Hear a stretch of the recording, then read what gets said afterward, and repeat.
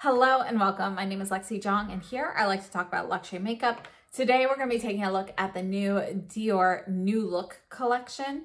So this is a limited edition collection based off of the Christian Dior first runway show, and the collection's titled New Look. They do have a New Look eyeshadow palette, but that's not part of this collection. The New Look collection actually is going to be using the eyeshadow palette Tutu, and I have the original Tutu, so not the one with the Houndstooth embossing on it, but we're going to go through a look featuring that, and then we're going to come back and we're going to do some swatches of several of the shades that are in the New Look collection. So I do have several of the lipsticks that are included in this collection, as well as the new colored lip balm, and we also have some comparisons. So let's first get started with the look, and then we'll come back for swatches and comparisons. All right, so the first thing we're going to do is I'm going to apply my base products, and I'm using a little bit of the Surratt Perfectionist Primer. I have my skincare down so far, and here's the primer. I'm going to put the Viseart Eye Primer on. For foundation today, I'm using the Coconut Moisture Foundation in shade 012. My tube is actually almost gone. I've got maybe 2 more applications left in here. This is one of my favorite foundations, partly because I do have a good color match, but mostly it's the texture and finish of this. I think it is one of the nicest, most natural looking foundations. And I'm going to use the Coconut buffing brush for this.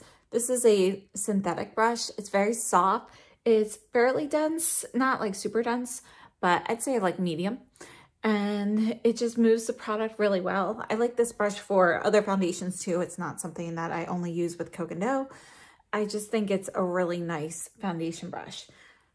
And yeah, you can see it's got this nice, like kind of a domed shape there.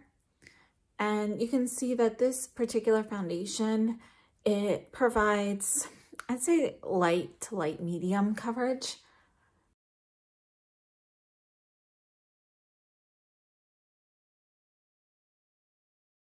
So I still have a little bit left, but that's going to be it for today, and let's move on.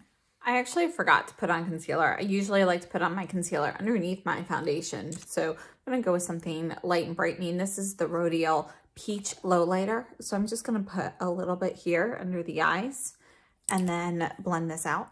I'm going to use the Esom W23 today. This is actually not my favorite use for this brush. I typically use it for eyeshadow, but my favorite concealer brushes are dirty at the moment, or rather drying. So overall, I think that did a nice job. I'm going to go in with the Suku powder. This is the Smooth Matte Loose Powder. This is new, and you can see that it is rosy in hue. So I'm just going to put a little bit into the lid here. You can see it's a soft pink, and I'm going to use the Chikuhodo, I think this is it, yeah, the T1. It's the big fluffy powder brush. I'm just going to put that on very lightly just to kind of set the foundation.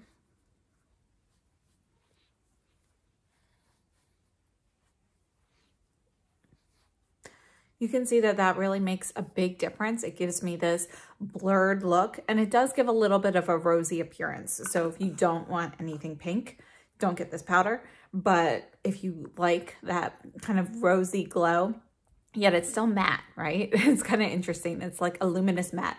I think this powder is fantastic. Now for blush, we're going to go with one of my favorites from Dior. Well, it is my favorite from Dior. This is 361. It's the one with the pretty like flower imprint on it. It's a limited edition, but it's currently still available on the Dior website. And I'm going to use the Refer 24 brush here. And this is a very light, soft blush. So just going to put on a little bit of this. Now this brush, or this blush, is moderately firm in the pan. It's not going to be powdery or dusty, so I do recommend using a firmer brush for pickup, something like the Undyed Go Hair. I chose this one because it's also a little bit more dense, So it picks up the product very easily and puts it on very easily. Now moving on to Tutu. So the new one for New Look is the exact same palette. It just has the gorgeous Houndstooth embossing on it. So since I already had this one, I did not pick it up, but I do, you know, I think if you don't have this one yet, you might want to pick it up in the Houndstooth embossing. I think it's really pretty. So this is $7.69 Tutu. So we're going to start with the Rever 27 into the top left corner here. You can see there is a little bit of powder kick up on this, nothing major. And I'm going to put this in the crease. Now, my favorite shade in this palette is the Wisteria shade at the bottom left. I mean, for me, that's the whole purpose of this palette. I think it's absolutely stunning. But all of these shades work well together. And even if you don't want to use that, you can get a gorgeous, like more neutral, like kind of like a plummy mauve neutral look with these. So I'm just going to take a dab of the bottom right, just a little bit on the same brush. I'm just dabbing it on my cloth so I don't have too much product. And I'm just going to pounce that softly here in the outer corner. So I'm using very little product because I don't want too much of this. I just want like a hint of the shadow. But you can definitely get this more pigmented and deep very easily. It's a pigmented shade. I'm going to take this crease brush, I wiped it off, and I'm just going to drag a little bit of that deeper shade up into the crease, just a touch. Next, I'm taking the Sonia G Builder Pro into the Wisteria shade, and just going to apply this here. So I'm just kind of jutting up against the deeper shade here and going to the inner corner.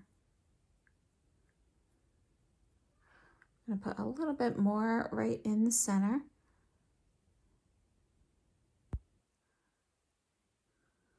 So this is a light, more sheer application of this. You can build this up, use your fingers with it. It is much more impactful than what I have, but I'm trying to keep it a little toned down today. Then we're going to go in to this topper shade here. So this is really more of just a sparkly topper.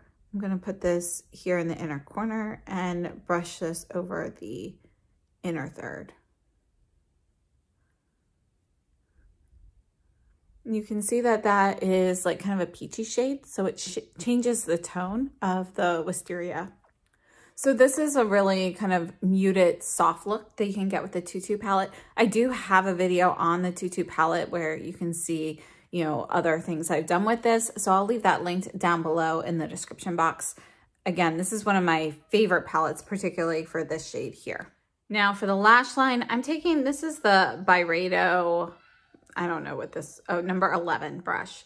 And you can see it's just like a flat liner brush. I'm going to go into the deep purple here and just going to line the upper lash line with this and put what's left on the brush on the lower portion,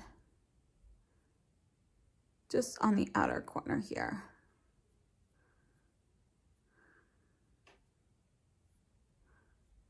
You can see I did get a little fallout with that. I probably didn't knock it off the brush enough.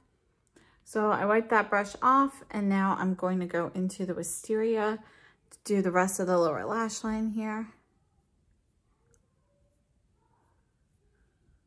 I'm just going to take the Builder Pro and just softly blend those together a little bit. Just kind of dragging that out a touch. All right, so this is it for the eye look. And again, if you want to see more with the Tutu palette, I will leave the video linked down below in the description box. Let's move on to the lips. So the lipsticks in the New Look collection are not new, at least the majority of the shades, if not all of them. So I have quite a few of those. I will show you those when we do swatches. But one of the things that is new is this new colored lip balm. So this is the packaging for the New Look collection. You can see that you do have a different top. This is going to be 7 to 8 new rows. So here's the packaging for it. This is really nice. So first of all, it is textured, like I can feel this. And this is not that plastic material that you get on the traditional DIOR cases. You know, it probably is plastic, the actual, but it feels more like like a painted metal on the outside. I'm pretty sure it's still technically plastic. It's definitely plastic on the inside, but the coating that they use on here has a little bit more of a painted metallic texture to it. And when I say it's textured, you can actually feel like the bumps in the actual like paint on here. It's not like you feel every like houndstooth print up. It's finer than that.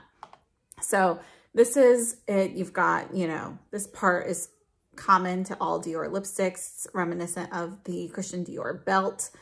And then these New Look lipsticks and lip balms all have the houndstooth print on them. Now this New Look collection in general is supposed to be reminiscent of one of the first Christian Dior collections at the first runway show. So let's take a look. Again, this one is New Rose in 728, and it's a lip balm.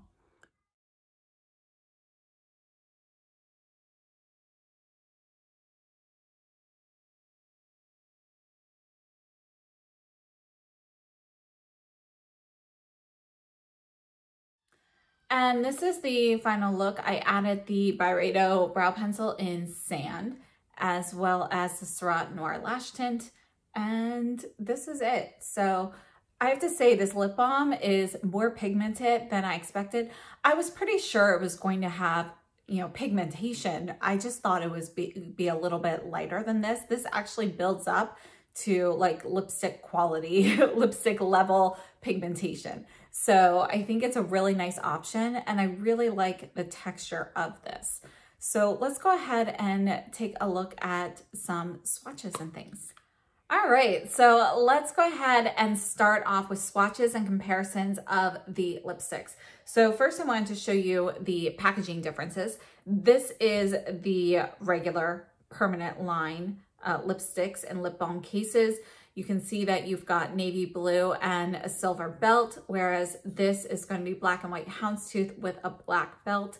The actual texture of the materials is different. As I mentioned in the look portion of the video, this feels more like painted metal, although I believe it is technically plastic.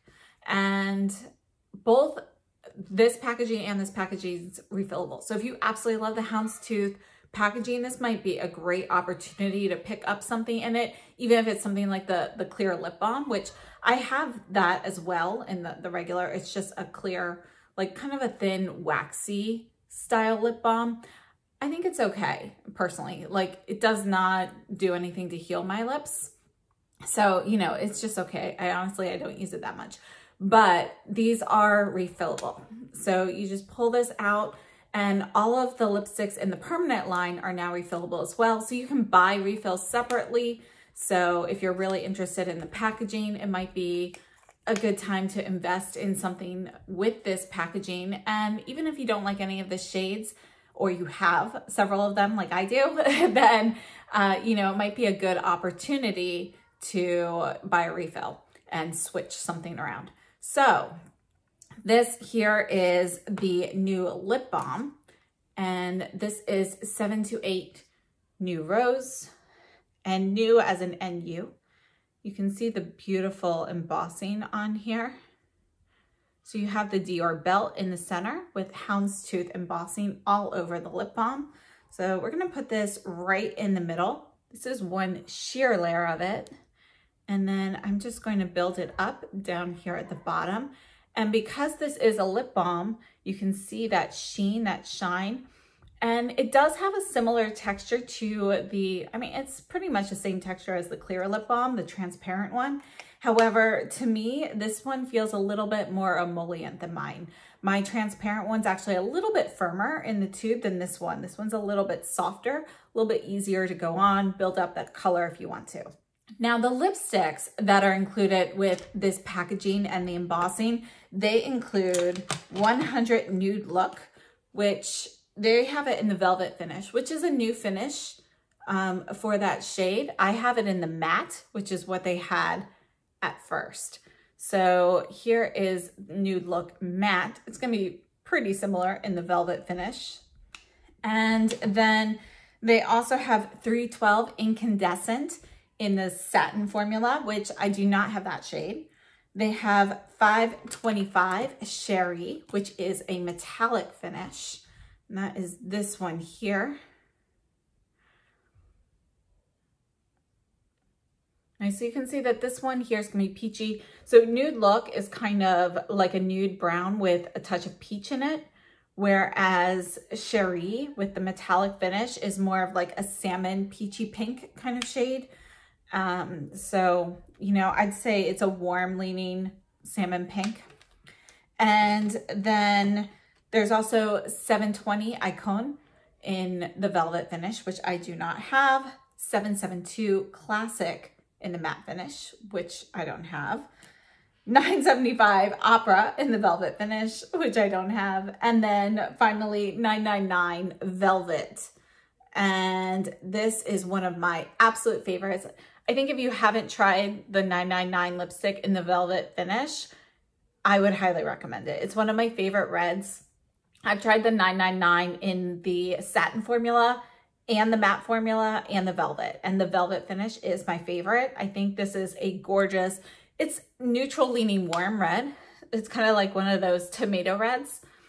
It's really beautiful though. And it's one of my absolute favorite reds to wear. I particularly love the velvet finish in this shade. So these are the colors that I have that are part of the collection. Again, there's also the transparent lip balm that will have the embossing, as well as this one here, which is New Rose. Now, I do have a video featuring these 3 lipstick shades from Dior when they were first released in this new formula. And I'll leave that linked down below in the description box if you're interested in seeing more of that. But we're going to go ahead and move on to the eyeshadows now. So the Tutu eyeshadow palette is part of the permanent line. It looks like this, but you can get it now in the limited edition packaging, which for the eyeshadow palette has like the gorgeous houndstooth embossing all over the actual palette. So let's start by swatching this. These are going to be your first 3 shades here. So we have, this is going to be the top left, top right, and the middle. So you can see you kind of have this mauve toned taupey nude shade. So it's kind of like taupe that has been mixed with mauve. And it's going to be a satin finish. Then you have this topper. You can see a little bit of the glitter here. It's actually going to be peach with a touch of rose in it. So it's kind of like a peachy glitter shade. And then this middle shade, I have to say, this is the one that I use the least in this palette. This is really more of a mauve shade that leans warmer. So a typical mauve to me is usually going to have a little bit more of that bluish purple tint to it, whereas this is going to lean a little bit warmer than that. It has a little bit more of the rosy shade in there. And then the bottom 2 shades, these are my 2 favorite shades in the palette. You know, my 3 favorite would include the topper, but these bottom 2 here are just awesome. So we've got this Wisteria shade, and you can see it's really blue with a touch of purple in there. You know, it almost looks purple, but it's really more blue than purple. But you can see that it's satin, almost, it's like a satin metallic. So satin with a touch of metallic to it. And then we have this matte, really deep blue base purple here. And I just think it is stunning. It's like a blue violet kind of shade. So this is the Quint. I absolutely love this Quint. It is one of my all-time favorites from Dior so far. Let's do some comparisons with this Quint. The first palette I want to compare this to is actually from La Bouche Rouge. I believe this is called the Mead palette, but I will have to double check that. So this has 4 shades. These are all satin, and they are not going to be like an exact match or anything like that. But I think some of the vibes of the colors, it's reminiscent. Aside from that Wisteria blue, I feel like the shades in this are pretty comparable to, you know, this like upper third portion here. So you're just kind of missing these cooler tones from the bottom 2. So in my opinion, out of what I have, I think this La Bouche Rouge palette, if you don't care about that Wisteria Blue, which for me, you know, I think it's like a travesty because that's the best shade. But I think that that is the most similar thing that I have to the rest of the shades. This is the Suku 109 palette, and these shades, again, they're not going to match, but they do have a few similarities in the color story. So you have a topper. You can see that this is going to be a cooler, more like bluish gray topper. And you have this purpley shade. It's going to be more lavender than the Wisteria. And then you also have kind of this warmer rusty shade, which is warmer than the shades in the Dior palette. But again, you still have kind of a similar color story. And the last shade here doesn't really match those, but you can see again that you can get a similar vibe. This one's also Suku. This is 110, and I'm just going to actually do the purple one here. So, well, we'll just put it down here.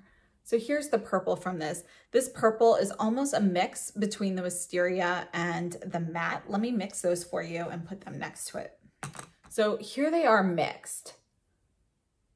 And you can see that they are going to be cooler and like more blue based in the Dior.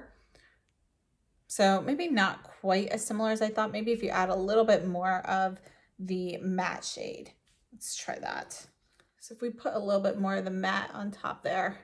Yeah, it's a little closer, but it's still not quite as cool. And the Suku palette's a little bit warmer. The Dior is a little bit cooler. And then I have a few Dior palettes I wanted to take a look at. This is 639 Blooming Bouquet. This was limited edition, so it's no longer available. The majority of these shades, they don't go at all. So we're just going to look at this deepest shade here. We'll put that right here. And you can see the difference between them. This is going to be a warmer tone. It's also not quite as deep. So the one in Blooming Bouquet, you can see actually as it kind of spreads out that you've got more of those like rosy tones to it in the undertones. This one here is 749 Romantic Voyage. So again, these top two shades here aren't really going to go, but let's take a look at these bottom three. So these are the three on the bottom, and we're going to put this one here. Oh, that's a little too light.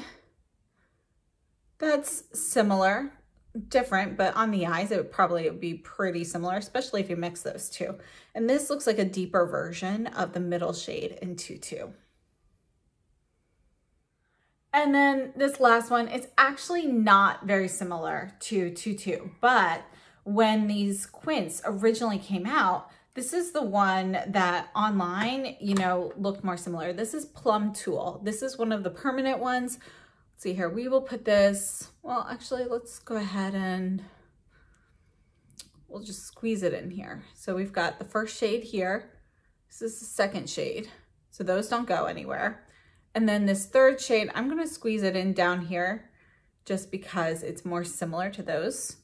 You can see that that purple shade is going to be different from the Wisteria, but it's closer.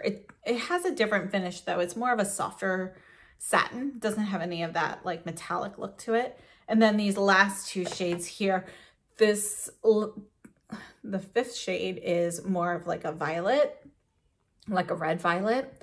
And then the second to last, let's squeeze that in right here in between these.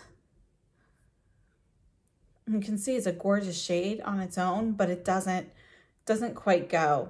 It's kind of like if you mix these two, you're going to get a similar vibe to the Wisteria, but still not quite there. None of them are quite as blue toned as the one in Tutu.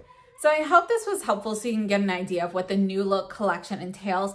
I think the packaging on the New Look collection is stunning. I really love it. I'm very happy that I picked up this colored lip balm in New Rose because I love the way it feels on my lips. Again, it's a little bit of a softer formulation than the transparent one that I have.